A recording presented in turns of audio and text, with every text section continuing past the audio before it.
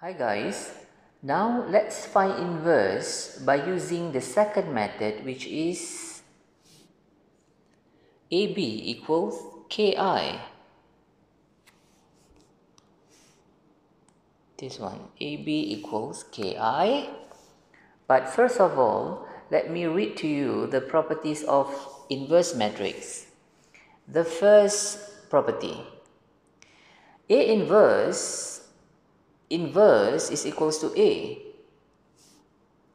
Next, A transpose, then inverse is equal to A inverse transpose. A times B inverse is equals to B inverse times A inverse. Next, the determinant of A inverse is equal to 1 over determinant of A.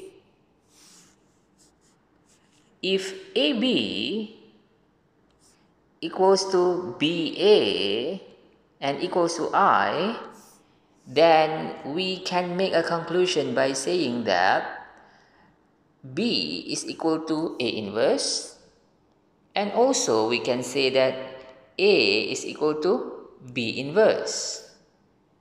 Hence, if AB equals alpha I, then we can make a conclusion by saying that A inverse equals 1 over alpha B, or B inverse is also equals 1 over alpha A.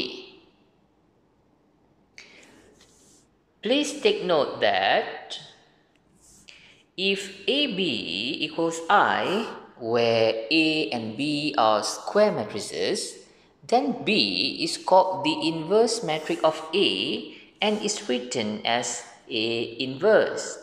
Thus, A times A inverse is equal to A inverse times A is equals to I.